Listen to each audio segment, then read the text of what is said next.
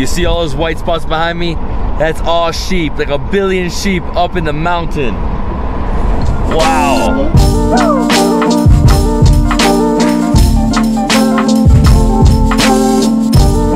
Good afternoon, everyone. This is David Hoffman from Davidsbeenhere, coming at you from the beautiful Republic of Georgia. Today I'm very excited because I'm going to the extreme north of the country, to Kasbegi, a beautiful mountain town on the border with Russia.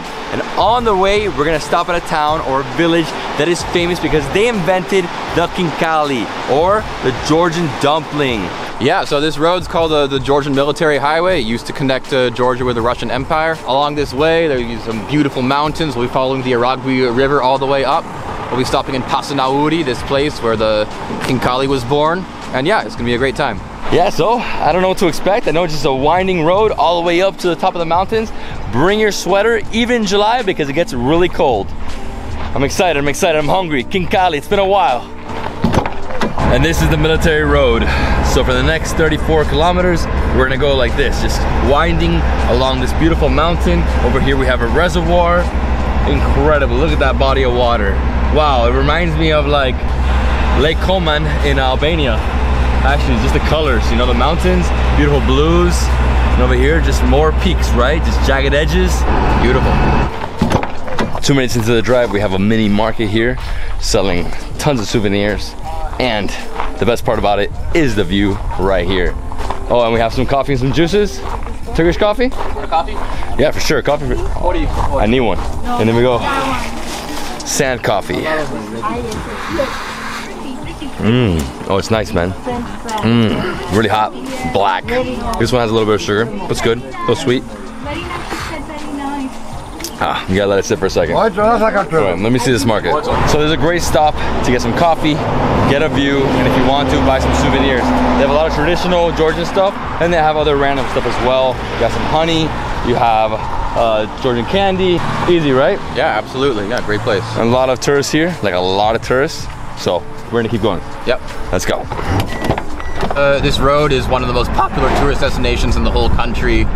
People are coming up here to enjoy the mountains, enjoy the cool air. A lot of people come up here because they want to see snow and get selfies, right? Because we're gonna go super high up into the mountains. Obviously in winter, lots of snow right now. Maybe some snow-capped mountains, maybe not, right? And I love the view overlooking the reservoir here. It's gorgeous, super blue. A few trucks as well, so get ready. A little bit of traffic, right? This place is called Ananuri Fortress. Used to be an important place for protection, like against invasions from the north. There's 2 historical churches inside as well. It used to be kind of perched on the side of the mountain. Now they built a reservoir, like it's sort of like perched above this lake. We're gonna walk into the fortress now. There's 2 churches inside, one above, one below. As you can see, the views overlooking the reservoir are epic. Wow, really old, huh? So we've got right here, the oldest tower here is from the 14th century, a traditional kind of fortification of this area. And we have like these different churches, one from the 17th century, one from the 18th century, with different kinds of carvings on them. This tower reminds me of towers I've seen in Italy, like in San Gimignano in Tuscany. Very similar. Over here we have a church, and we have another church right over here. And as you can see, the inscriptions here, it's all old school Georgian, right? I'm not sure what it's going to be, but it might be some lines from the Bible or like a hymn, or it might be like the names of some of the people who worked on it or some kind of prayer. So this is the newer church, right? That's the older one above us. Yeah. This one, as you can see on the side, you have a ton of inscriptions, plus at the top you have grapevines. Yeah, this grapevine is a very important motif in Georgian Christianity. Grapes, of course, like wine is the big part of the culture, and like it's reflected in the religious architecture as well. No, I love it. Yeah. These 2 right here and the cross, really beautiful. And we can walk inside as well. And this is still a functioning church, so church is in service every Saturday and Sunday, as well as every morning. And this is the church, right? So all over the walls, you see there's really old school frescoes from the 17th century, and then also plaster, because later, you know, Soviet era, they cleaned it up. Yeah, later like they whitewashed the walls, and like they've been able to restore some of them. these are beautiful. This one's huge. So basically, obviously, it's always around Jesus, right? So Yeah. the Bible. This one's quite unique actually, because so you have like Jesus and the saints up above, but below you have this sort of like vision of hell. You can see some like devils, and you can see some people who are condemned to suffering. And so this kind of fresco is quite unique. It's a beautiful church. Huge ceilings, look at this. Wow. And then this over here is like more Russian style, right? Yeah, this is a Russian style, what they call this iconostasis, the front of the church where they put the icons of the different saints. This is more Russian style. And as soon as you come out of the church, go all the way to the far end, and you get beautiful views over the reservoir. And we have an abandoned church here, a mini beach.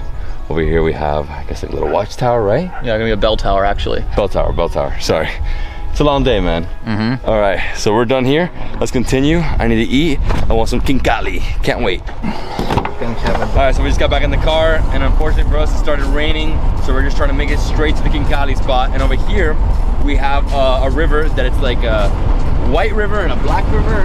Yeah, so this is the Aragbi River.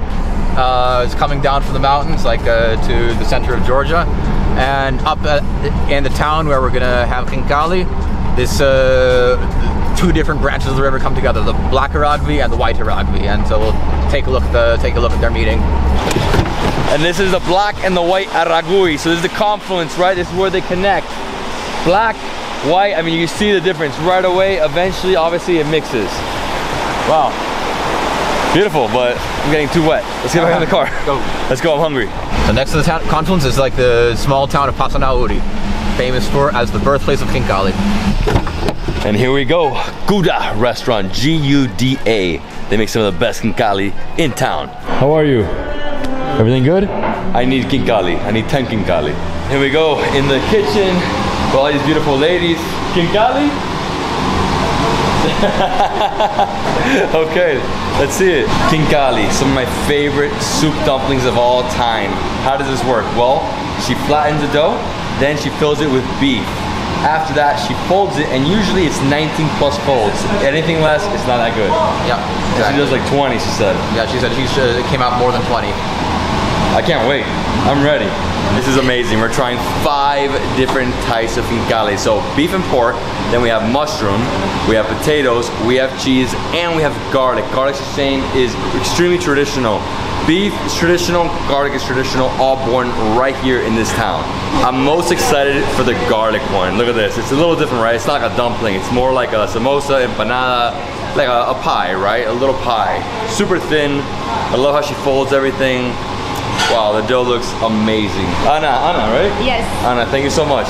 Thank you. You're welcome to Georgia to make difference when they are boiling all together. They just put all the KHINKALIs into boil. It's gonna take like 10 minutes. They're also gonna make for me another dish. So what is it called? Klovana. Klovana. Yes. So it looks like a huge KHINKALI, but you added, what is this? It's cheese and... Cheese and beef. Cheese and beef? No, not beef. Oh, beets. So, Yes. so the leaf of the beet, right? Yes, leaves. Okay, And so cheese. beet leaf. Little bit of salt, and that's all. I mean, I would eat this entire ball myself So right now. you can try that. Can you try? So, Oh, wow. Nice fresh cheese. yes. Incredible herbs. It tastes fresh, yes? It's super fresh. Yes. I mean, eat that whole ball and you're perfect. Yes. So she rolled it all out, she put it on a pan and threw it into the oven, 7-8 minutes, it's ready. So in the next 10 minutes, we're eating everything. Plus we're gonna have some craft beer, some cha-cha, Yes. homemade cha-cha. After 10 minutes, everything's done. We have the KHINKALI, we have this amazing dish, it's like a herbal pizza. She added extra butter on top, she cut it into slices. Oh, it's gonna be the best. Magrebo. And this is our feast. I gotta say big thanks to my friends here at Gouda restaurant. An amazing restaurant, super modern, rusty at the same time. And here we go. We have a lot of KHINKALIs. So we have like 5 different variations. I'm gonna start off with the sheep or lamb KHINKALI, right? They were saying sheep, but it's lamb right here. So the way you eat it, flip it upside down and you go in. Make a little hole and suck. This is incredible. I mean, the juices of the lamb, so different from the beef and the pork. It's a whole different animal. Whoa. So tasty, so fresh. And this lamb came from here, right? And they bring spices from Tusheti region to add to this one. And you always leave the little tip, right? And then at the end, we see how many we ate, right? Yes. So we're gonna do a little challenge. How many we're gonna eat? And right here we have the garlic kinkali. A little different, right? So, and then we add some butter on top. Completely different, right? Wow, garlic. I mean, I'm a big fan of garlic. And here in Georgia, some of the best garlic dishes ever. The chicken, creamy chicken dish with garlic, one of my favorites. I mean, obviously, if you're with your spouse, don't eat this. You're gonna have bad breath. So no one's doing this one, only you guys. We have to have some cha-cha, and here we have the house cha-cha. Galmar Jos. Galmar Jos, Galmar Jos. House specialty cha-cha made with tarragon. Oh, that's good. And traditionally, kinkali is only had with cha-cha and beer or beer, no wine. Galmar Jos, cheers to the mountains. So the mushroom one isn't so juicy, but it's spicy.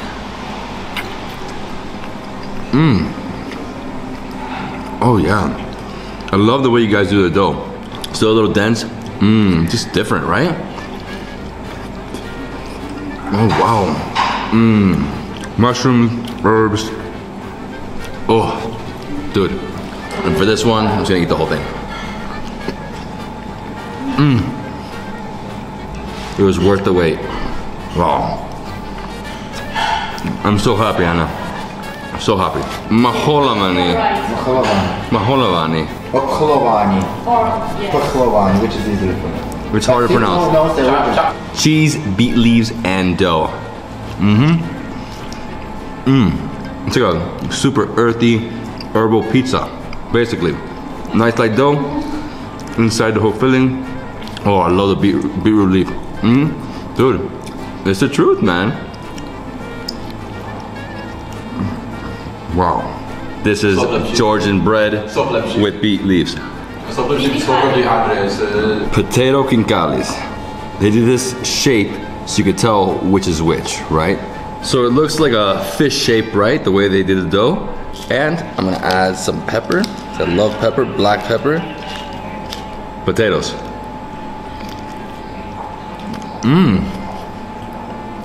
Oh my God. Different world. If I had to compare it to anything, I'd say this is like almost like potato gnocchi, right? But huge. And adding the black pepper, it's the best thing ever.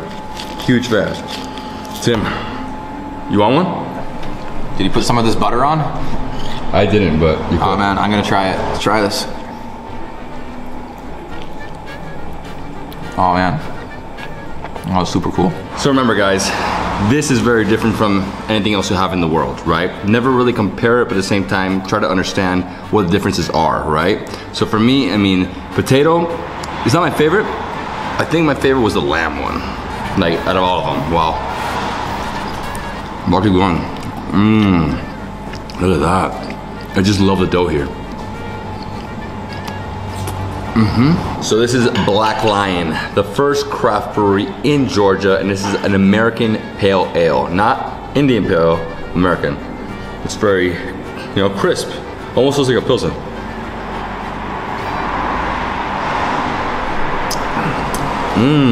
It's crafty. Nice head. Oh, very light. I'm guessing it's 4.5%, right? 5.5%. Nice. And so you can find this all over the country because I've only seen it here. It was great. So now you know, Black Lion. It's a good beer. It's nice. It's easy to drink, but it's still crafty. It's not one of these crap beers, right? What is this? Shepherd's Cut. They were sleeping in it. They were traveling in it. Yeah. My turn. Tim, let's see how I look. Like a shepherd. Oh, there's nowhere to put my arms, right? Just take it over. The shoulder. Like that? Yes. How does it look? Good? You look good, man. You look good. The hat and everything? Yeah, absolutely. Perfect fit. I take it. My friend, thank you so much. I appreciate it. You're welcome. The best. And we are waiting for you in Georgia and in Guda. You're always welcome. The best KHINKALI in all of Georgia, right here. Thank you. Thank you. So good, so good. Let's go. Let's go. Making a quick stop to try some cha-cha. Tim, what is this place?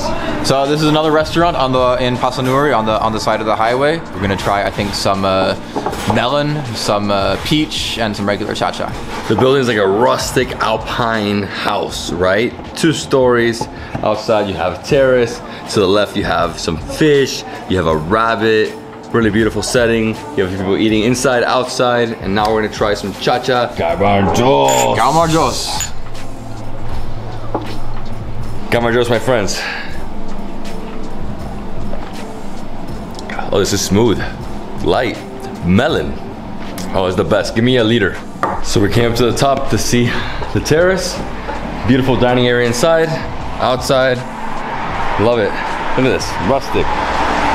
It really reminds me of the Albanian Alps. Very similar, just in like everything. From the buildings, to the mountains, to the beautiful river right there.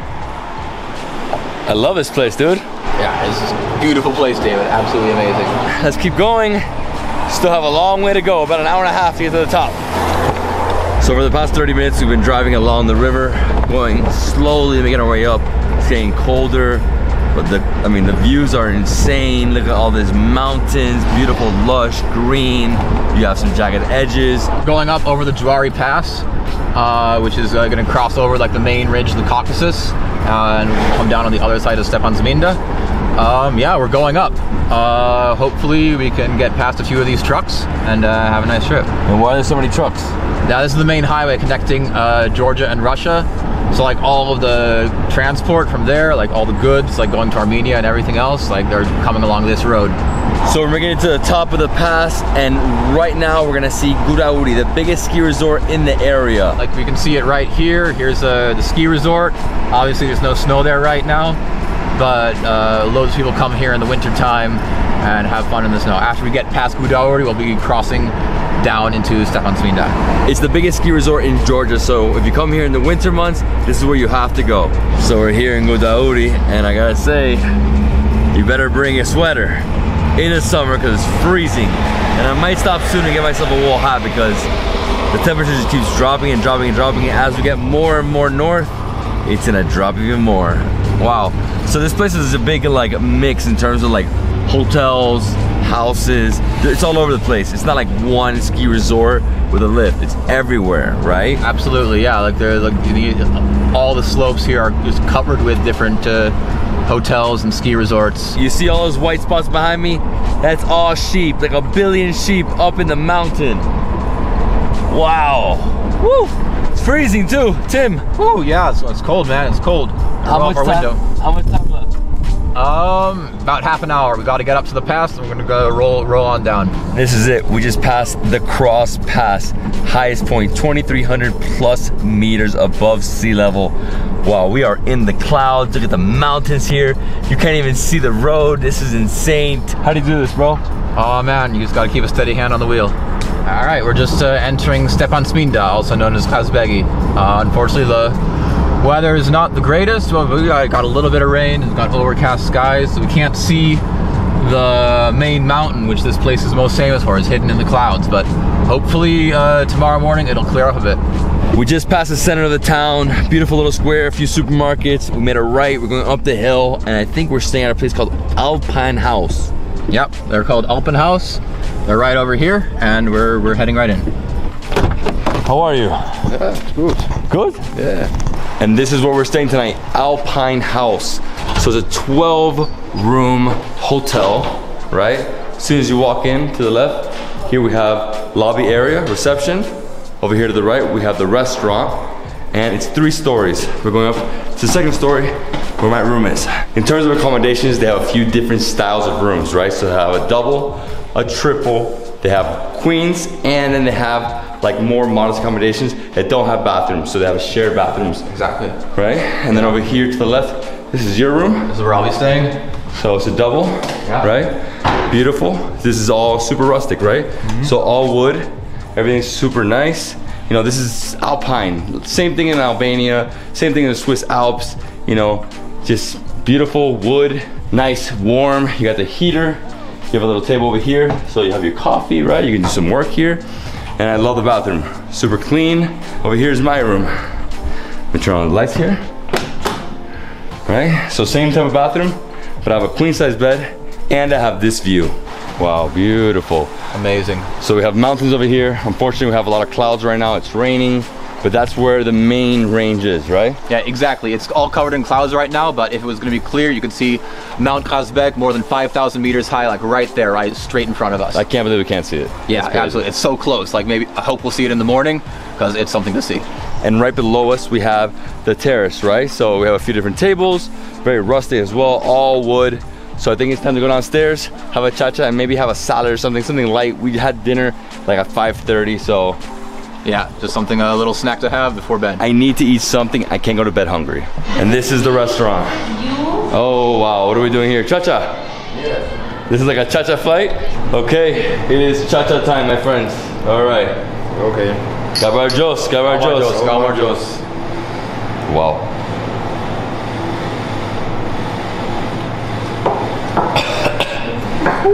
That's strong. Yeah. Little chaser.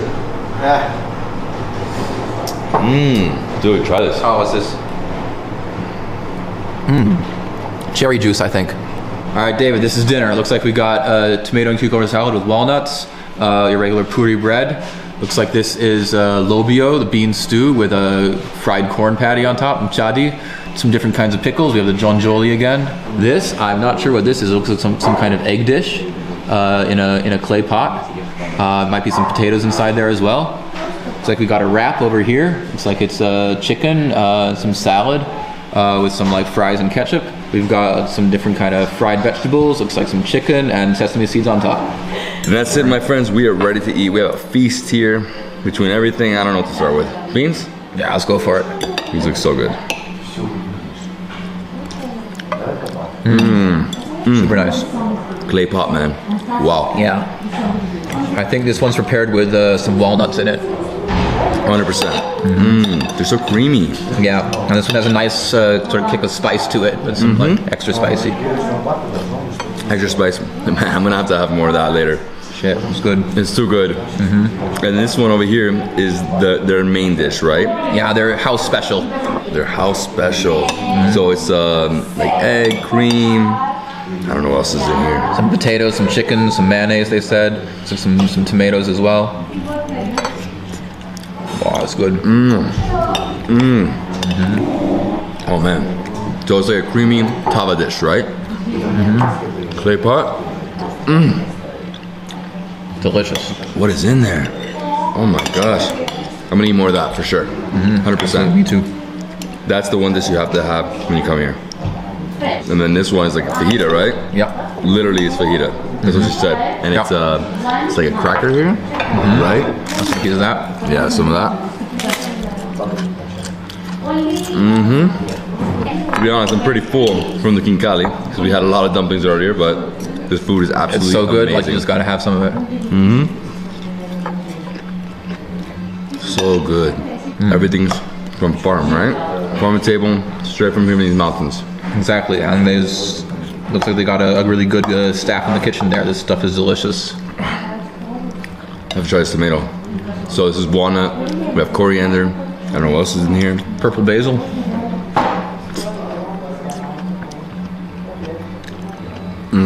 The coriander and purple basil. Little changes. And the salad. You know, if you just saw it, you think maybe it's like a Greek salad, you know, just a fresh summer salad, but it's not. It's a different thing. Exactly. Walnuts all day too. Yeah, all the different herbs like really bring the flavors together. Dude, I get walnut taste everywhere. At this point, everything's like just blending together. And what's this? That's fried cornbread. Just fried cornbread. My friend, cheers. Cheers, man. Where has this been on my life? See, in the States, we don't do it fried like that. Just fluffing cornbread. Yeah, exactly. Here, nice, crispy, crunchy. And this is the sort of cornbread like is often served with the lobia, with the beans. So it's a. So you put it together. You can just like scoop it up like this. Like, That's it. perfect combination. Hey, Gamarjos. Gamarjos.